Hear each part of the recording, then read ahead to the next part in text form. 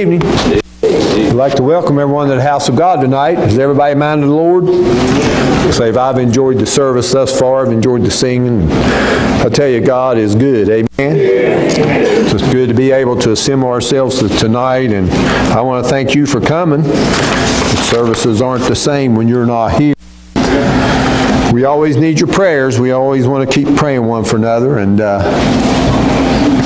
well, I sure am glad that the Lord Jesus Christ completed the work of salvation. Amen.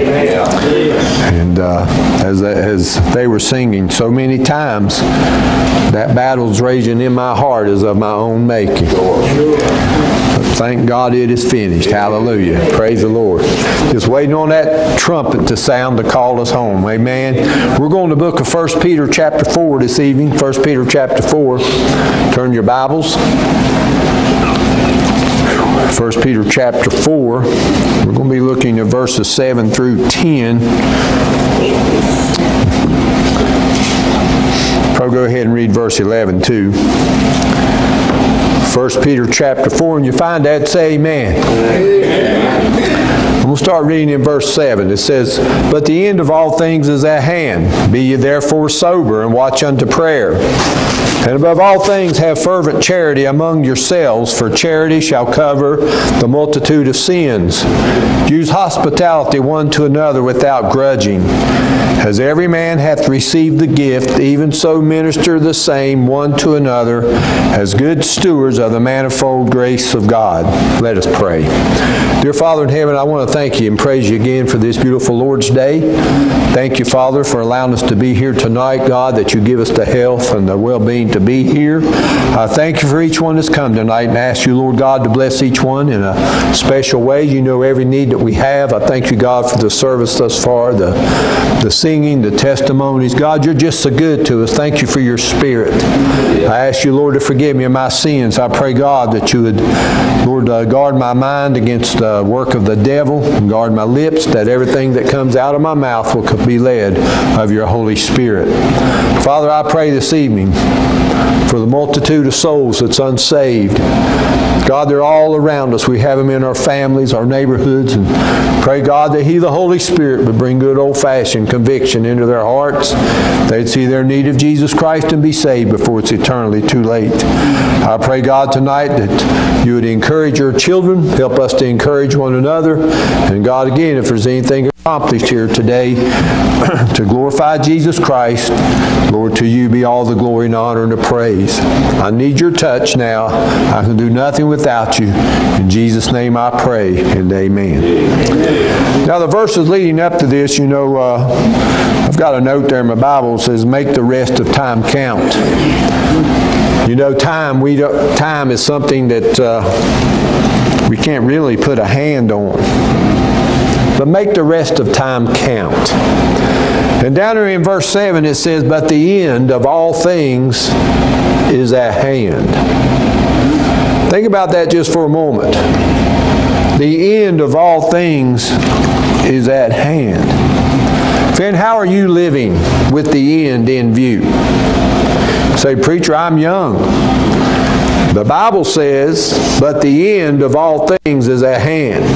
The brother and I were talking back there before service. With everything that's going on in the world today, over in the Middle East, the good Lord Jesus Christ could very well come tonight. Friend, not only that, you may go out by the way of the grave before this service ends. But you know, as saved people, now, when you start there in verse 7, we see here, verses 8 through 10, we see here that's ministering to the saints. That's ministering to those of us who have been saved. You know, we've been washed in the blood of the Lord Jesus Christ. Folks, with the end at hand, we don't have to be defeated. We don't have to go around.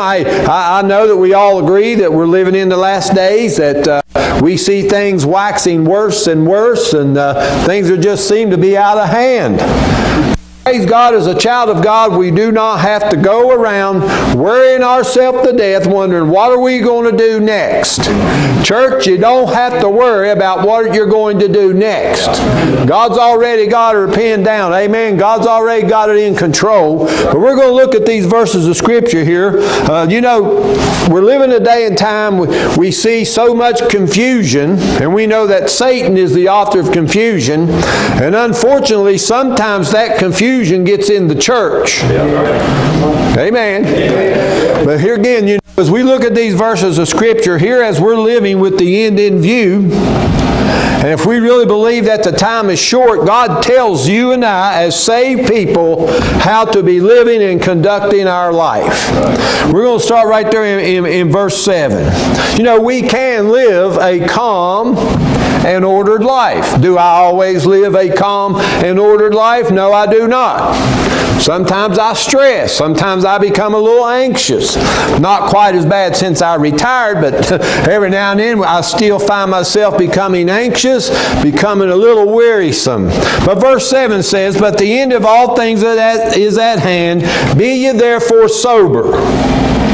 Be ye therefore sober. And what's that mean? Hey, we need to be sober-minded. We need to be clear-thinking. Now, I'm not going to go down this trail too far on this, but in the last several years, I have come across more professing Christians than ever in my Christian life who wants to try to convince me that it's all right for me to be a sipping saint. And I'm talking about Baptist churches. Okay? Now, here again, you will not convince me until God shows me, and He's not going to, that it's okay for me to be a partaker of strong drink. Hey, not only am I to be clear thinking, if I'm drinking or if I'm taking drugs, I'm not going to be clear thinking. And I say this, and then I'm going to move on. Friend, as we have our young people, as we're bringing them up, God forbid that I would ever teach a young person or an adult that it's okay for you to go ahead and be a sipping saint. You go ahead and be a social drinker. I cannot guarantee you, you cannot guarantee me, if you take one drink that you'll not become a drunkard. But I can guarantee you this, if you never take that drink, then you will never become a drunkard. But now we'll move on. But here again, Christians, hallelujah, hey, we should be sober-minded. We should be clear-thinking. Hey, that's what that word, be ye therefore sober, means. Why? Because the end of all things is at hand. Hey, we ought to be excited. Hey, we know the Lord Jesus Christ may come tonight. Hey, I know it's troubling as we look at what's going on. Hey, as we see what's happening sometimes with the economy, sometimes what's happening around the world. But praise God, if you've been washed in the blood of the Lord Jesus Christ, hey, the trumpet may sound tonight and you're going to be called out of this old world. You're going to receive a glorified body, a body like unto the Lord Jesus Christ. Hallelujah, to be changed forevermore. So we can be sober-minded and clear-thinking. Amen. 1 Thessalonians chapter 5 and verse 6 says, "Therefore let us not sleep as do others, but let us watch and be sober." Let us watch and be sober. That word watch is a military term. Hey, it says to be on guard. Hey, we're to be on guard. And let me say this, we are to watch one for another. Amen. Hey, we are to watch. Hey, for the fiery darts of Satan. We are to watch for how Satan will try to get into my life, into your life, into this church there. Hey, we are to watch one for another and warn one another when we see the enemy approaching, when we see the devil at work. We are to watch and be sober and praise God to look out after one another. Pray for me. We are to be sound-minded, amen, leading an ordered and sober life. 1 Timothy chapter 1, verse 7 and verse 13. "For God hath not given us the spirit of fear." That's another message. But God has not given us the spirit of fear. Folks, how many times do you find yourself worried about something? How many times do you find yourself afraid? Hey, there's times in my life, hey, I have that fear. But God has not given us, as His children, hey, the spirit of fear. He goes on to say, but of power but of power. God has given you and I, as His children, a spirit of power. Hallelujah. We sing, there's power in the blood. Hey, there's power in prayer. Praise God. Are we drawing from our power source? Church, continue to draw from Almighty God, who is your power source, and He will give you victory over the devil. He will give you victory over fear that the devil tries to put into your mind and into your life. But of power and of love and of a sound mind. Praise God. It says in verse 13, hold fast the form of sound words which thou hast heard of me in faith and love which is in Jesus Christ. How do you know whether or not the words that you are hearing is sound or not? We preached it this morning. Get into the Word of God and see if it's sound words. If you can't find it in the Word of God, hallelujah, you don't need it. It's not sound. Back it up with Holy Scriptures. Back it up with what thus saith the Lord. I know this is 2019, but praise God, still allow the Word of God to be the final authority in your life, in your home, in your church. Praise God. Hey, why? Because God says, hold fast the form of sound words which thou hast heard of me in faith and love which is in Jesus Christ. So here again, we should be living a calm and ordered life. Hey, at church, I understand it can be very trying when you're searching for a pastor. Hey, it can be very trying as you're wondering who God has prepared to come here. And let me say this, God has the man prepared to come and to pastor this church. Pray for your pulpit committee. Pray for one for another. Watch one for another. Hey, watch out one for another and be truthful when you say, I've got your back. Sometimes as Christians we'll say, I got your back, but we don't mean it. Here again, we can live a calm and ordered life. Amen. We see also, but the end of all things is at hand. Be ye therefore sober and watch unto prayer. There's that word watch again. That's that military term. Watch unto prayer. Be men and women, boys and girls, of prayer. Don't let the devil rob you of a prayer life. Hey, a praying Christian is a strong Christian. A praying church is a strong church. If you stop praying, then you will be defeated. If you stop praying, you will be weakened and weakened and weakened. You'll no longer be watching for the Lord Jesus Christ to come. You'll no longer be watching out one for another. And you will find yourself wrapped up in fear because you have stopped communicating with your Heavenly Father. And we're all familiar with the Scriptures. We know we're exhorted to pray without ceasing. We know that God tells us that. But be men and women of prayer. I'm just going to stop here for a moment. Churches used to spend much more time in prayer. Prayer meetings used to be prayer meetings. Amen? Before we would have revivals, we would have prayer meetings. It's hard nowadays to get Christians to meet for prayer. You know, you have your Sunday morning crowd, you have your Sunday night, then Wednesday night you usually have the spiritual backbone of the church. Don't be offended. It's just a statement. But we have to be a praying people. I've heard it announced here before about how you meet early for prayer before services. Amen. Praise the Lord for that. You know, Charles Spurgeon, they asked him what was the secret of the success there. Hey, praise God. He said while they were having services downstairs in the basement of the church, underneath the pulpit, there was always a group of men praying the whole service. To say sometimes, you know, we would try to meet before service and one or two people show up. What's really sad is when the deacons don't show up. I'm not saying that happens here. I don't know who the deacons are. But we're just saying the devil will try to get you and I to stop praying.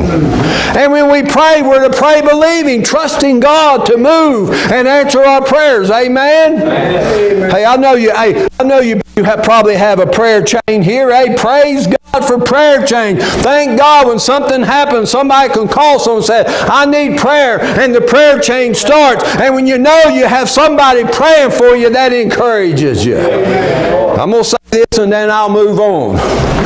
If you're on the prayer chain and the call comes to pray about a need and you won't pray about it, you need to remove yourself from the prayer chain. Amen.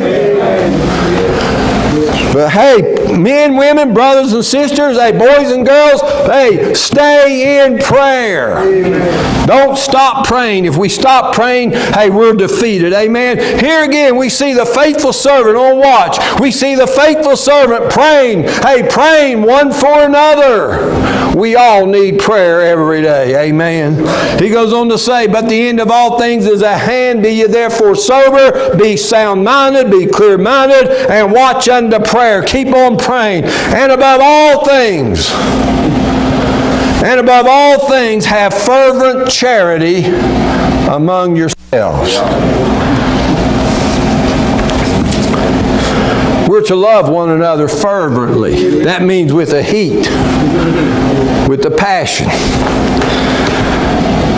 Sometimes we'll take our vocabulary and we'll utilize a word so much that we lose the meaning of it. That's true. It's easy to say, I love you, brother. But is that fervent, and is it coming from the heart? Right. I love you, sister. We're living in a day and time, because Christians aren't watching one for another, aren't staying in prayer, that more and more professing Christians are turning against one another.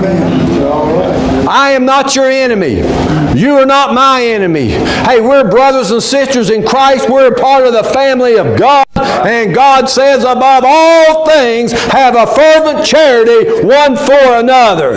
But how many times have we seen it happen? Hey, the devil will get into a church, and the devil will divide those brothers and sisters who had such a great love one for another, that church will be split right down the middle. And those who hugged and said, I love you, will go out of the doors of the church having animosity and hatred in their heart, when God says, behold, the end of all things is at hand. Have a fervent love or charity among yourselves. Amen. Our love one for another should be greater today than it's ever been in our Christian life.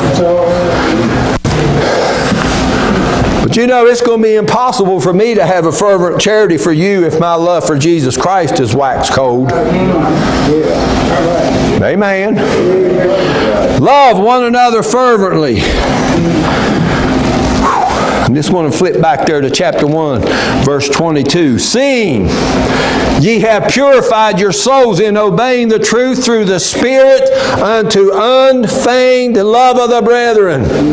See that you love one another with a pure heart fervently. And you notice how many times we're going to use this word fervently here. Hey, an unfeigned love. Sometimes it's only lip service. Let's just be honest with ourselves and with God. Sometimes it's a lip service that comes from me when I tell God how much I love Him. And if it's just a lip service when I'm trying to tell God how much I love Him, what is it then to you when I'm telling you that I love you? We're talking about the end of all things is at hand. Church, this thing is winding up. Hey, the good Lord Jesus Christ may come tonight. We have families going to a devil's hell, and so many times we pretend. We go through the formality of worshiping God when our heart's far from Him. Hey, church, stay in prayer, watch and be sober, and above all else, have a great love one for another. Don't let the devil divide you. Don't let the devil, cause your love one for another begin to grow cold. And that's not only for the folks sitting here. Now, more than likely, usually when a pastor leaves, sometimes folks leave. But that's also for those who have gone. Amen.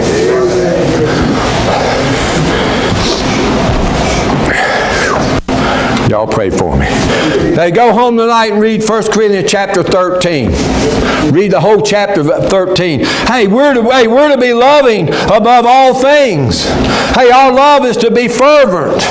Hey, I'm going to read this over y'all pray for me. Right back in James chapter 5. Hey, we've done talked about praying, and now we're talking about loving. James chapter 5 and verse 16 says, confess your faults one to another, and pray one for another, that ye may be healed. The effectual fervent prayer of a righteous man availeth much. Amen. Effectual fervent prayer of a righteous man availeth much. We are to be fervently praying. We ought to be fervently loving one another. Hallelujah. Watching out one for another. Looking for the Lord Jesus Christ to come and watching for the works of the devil. And let me say this.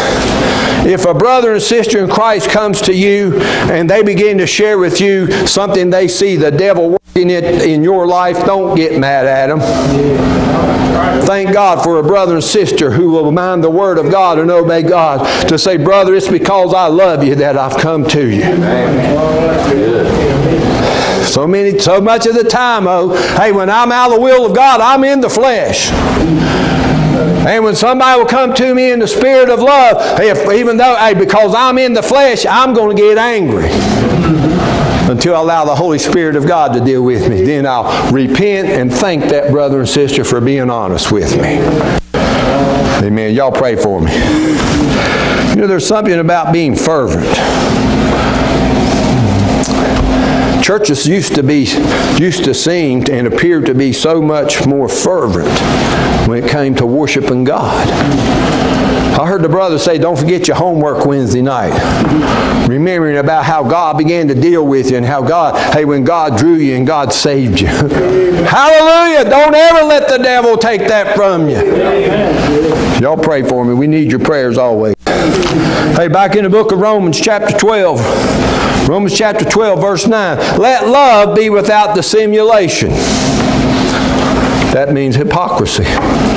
Let love be without dissimulation. Abhor that which is evil. Cleave to that which is good. Be kindly affectioned one to another with brotherly love, in honor preferring one another. Not slothful in business, fervent in spirit, serving the Lord. There's that word again. Fervent. Rejoicing in hope, patient in tribulation, continuing instant in prayer, distributing to the necessity of the saints, given to hospitality. Bless them which persecute you. Bless and curse not. Rejoice with them that do rejoice, and weep with them that weep.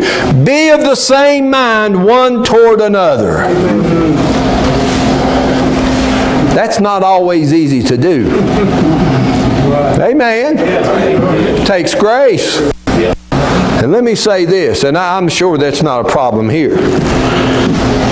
When whosoever will walks through the doors of this church, it doesn't make any difference whether it's male or female, Jew nor Greek, African American, Caucasian, Russian, whatever.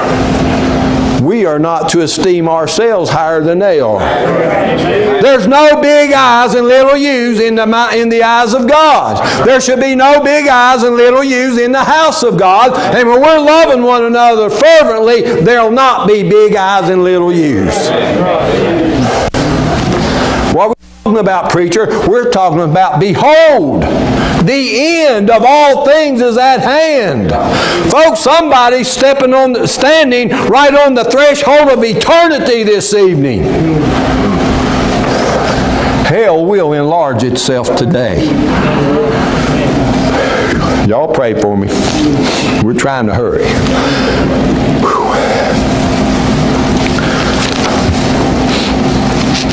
Colossians chapter 3, verse 12.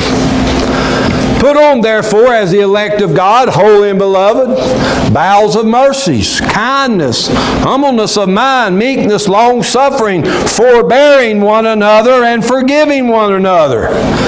You know, sometimes you have to forbear me. You just have to put up with old Ron. That guy's crazy, but still God says, forbearing one another. Guess what? Sometimes others have to forbear you. Amen? Forbearing one another. And forgiving one another. What are we talking about? Behold, the end of all things is at hand. God says we're to love one another fervently and we're to forgive one another.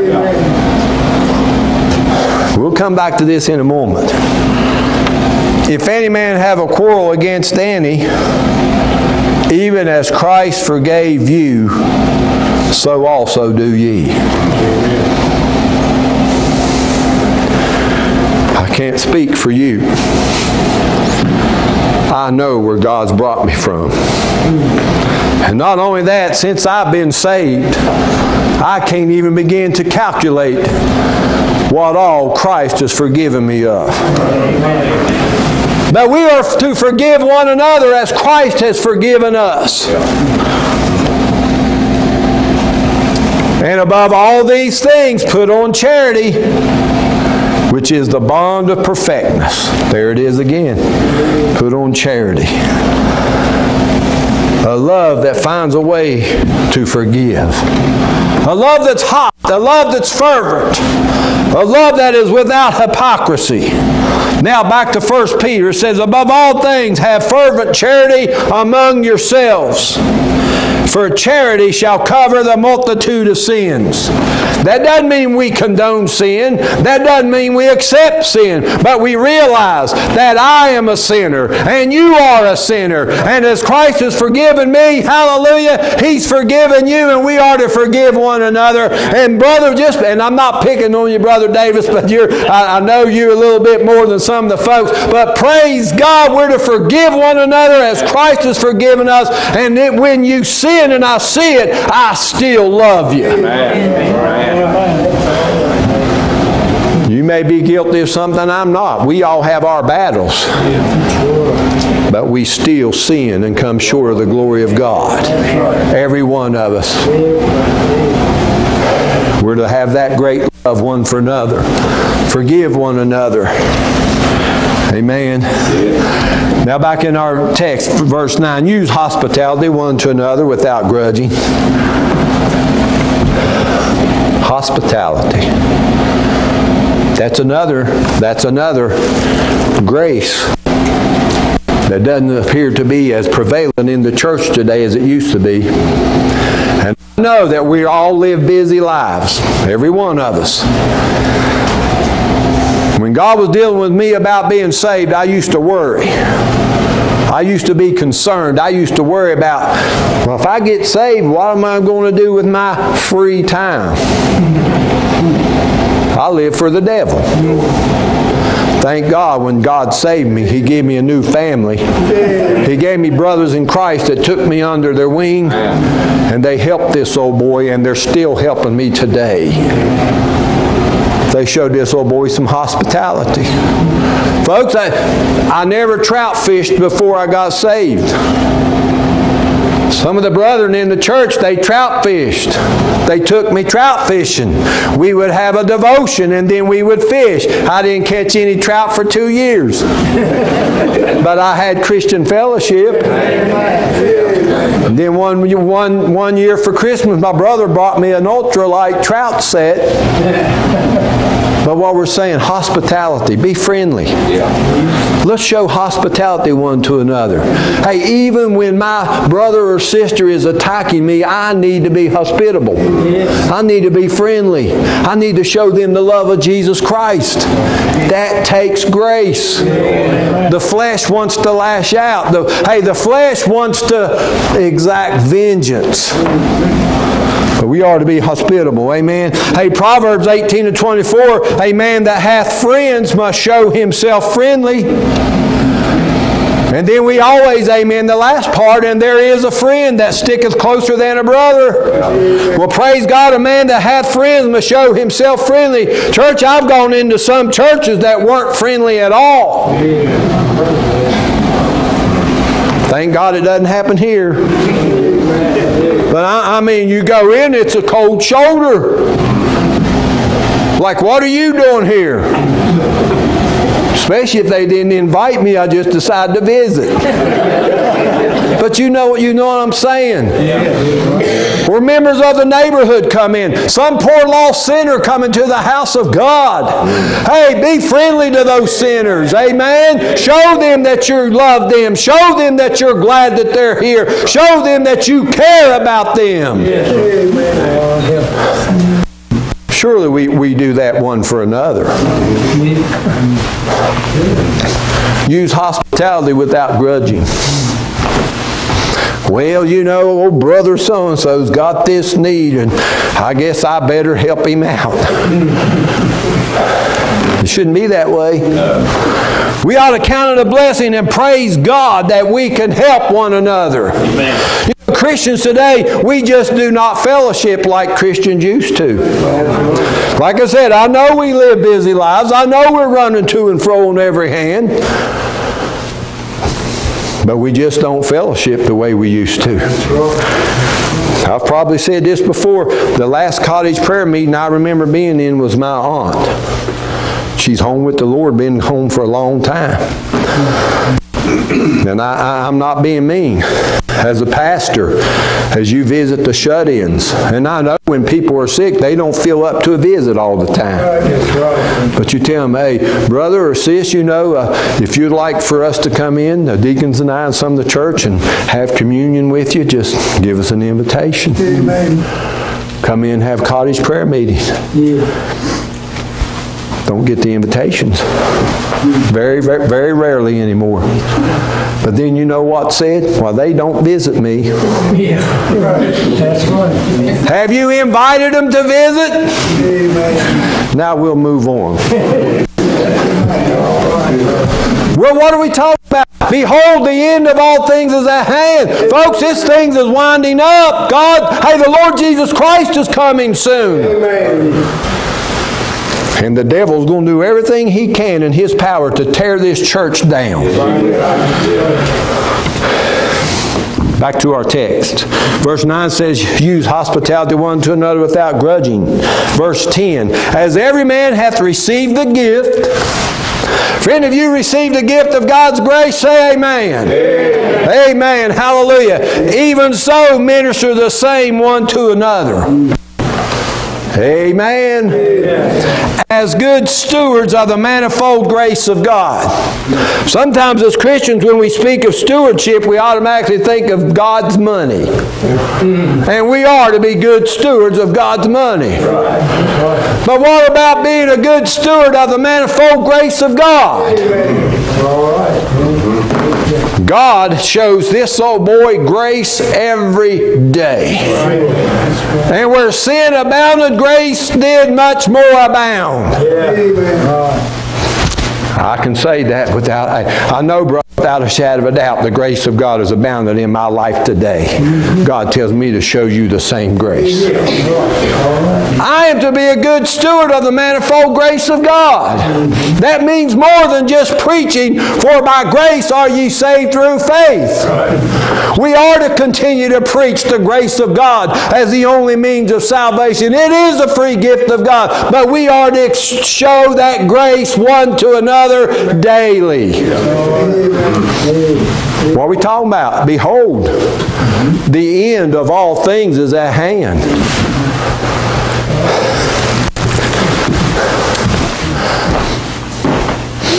I ask this question, behold,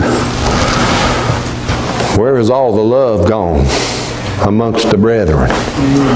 Thank God it's still here. Amen. Don't let the devil steal it from you. Even so, minister the same one to another as good stewards of the manifold grace of God. I'm going to read a very portion of Scripture, very familiar portion of Scripture. Matthew chapter 9, started in verse 35. And Jesus went about all the cities and villages, teaching in their synagogues and preaching the gospel of the kingdom and healing every sickness and every disease among the people. But when he saw the multitudes, he was moved with compassion on them, because they fainted and were scattered abroad as sheep having no shepherd. Then saith he unto his disciples, the harvest truly is plenteous, but the laborers are few. Y'all had a meeting this morning about Vacation Bible School. See, I pay attention. Hey, I've heard them mention here, hey, if you've never done it and you want to do it, just meet with the folks. Church, a church never has too many laborers. Usually you'll have a handful that's doing all of the laboring. Pray. We're back to praying. The harvest, true, is plenteous, but the laborers are few. Pray ye therefore the Lord of the harvest, that He will send forth laborers into His harvest. Folks, in these last days, hey, while we know, hey, but the end of all things is at hand, be busy in the Lord's work. I believe I've done said this. I was here once before. I've done said this. Let me say this to those of us that's growing elderly. Don't let the devil set you down. I don't want to look at people and point. Don't let the devil set you down and tell you you're too old. Amen? Praise God. Hey, you reach out to the younger Christians and you take them under your wing and you share with them your wisdom. Hey, they have the health, they have the fire, and praise God, they need your wisdom. When God's finished with you, He'll take you home. The devil wants you to sit down now. Well, I'm just getting too old. Let the young people do it. Well, praise God. When God moves on a young person's heart, encourage them. And when that young person makes a mistake, don't chew them out. Blow up one side and down the other. What do you think you're doing? Praise God. Remember when you were a young Christian? Take them under your wing and encourage them. We all make mistakes. We all come short. So what? But the end of all things is at hand. Be busy in the Lord's work. We're going to labor till the Lord comes, amen? Where He takes us home.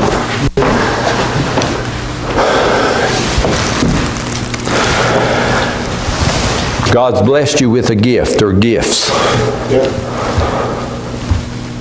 Let's give those gifts back to God to glorify God. It's not about me. It's not about you. It's all about Him. To God be the glory. But if I'm not careful, if I don't have that fervent love for God and a fervent love for you, and I'm not watching and I'm not praying, it'll become about me. It's my way or the highway. So many Christians do that. Don't get their way about something. Get in the flesh and go out and take others with them. Church, keep on glorifying Jesus Christ. Keep on working, hallelujah, till God calls you home. Yes, the end of all things is at hand. Yes, the Lord Jesus Christ may come tonight. Hey, we don't know what tomorrow holds for this country. Things may get worse. They may get more than what we think we can stand, but God's grace is sufficient. But keep on keeping on for the Lord Jesus Christ. And maintain a positive attitude. Well, how can I be positive, preacher? Because you're trusting God. You're trusting God. Friend, if you believe that the end of all things is at hand, keep giving yourself to God so that God will continue to use you in these last days. I'm going to ask you a question. We're getting ready to close. Friend, if your end will come right now as you know it on this side of eternity, will you go to be with the Lord Jesus Christ? Or will you lift up your eyes in hell being in torment? The end of all things is at hand. What about you, Christian? Where are you in your Christian walk? Behold, but the end of all things is at hand. Are you giving yourself wholly to God in these last days? Allowing God to use your life for His glory and honor? Living with the end in view. Making the last days count. Are you making the last days count? Church, if we'll do these things, God will be able to continue to use us. Dear Father in heaven, I thank you for your word, for your Holy Spirit. Thank you for your grace. God, help me to be a good steward of the manifold grace of God. I ask your Lord to bless this church. Pray, God, you'll put a protective hedge about them. God, that you would encourage them. And, Father, they would truly be looking unto Jesus, the author and the finisher of their faith. God, this is your invitation. You know the hearts. You know the need. May we be so submissive to your Holy Spirit now. In Jesus' name I pray, and amen.